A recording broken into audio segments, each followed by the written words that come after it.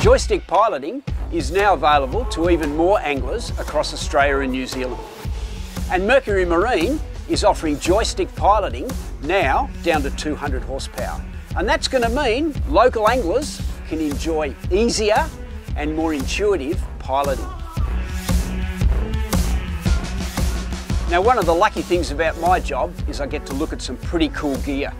And this V6 joystick piloting system is just that.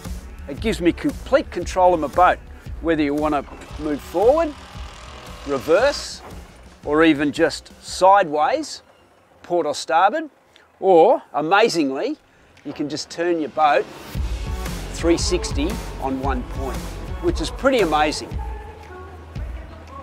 Most importantly, remember that to halt any movement, you simply let the joystick go to return to the central position, which provides neutral idle for the engines. And the features I've outlined so far are only part of the story. There's a whole heap of other features that this V6 joystick control can give you as a boater. One of them is lock and hold, which is probably what we would call a position lock. And that's quite amazing. That's actually using the two V6 outboards to position you and hold you in one position. Just amazing. And to engage lock and hold is really simple.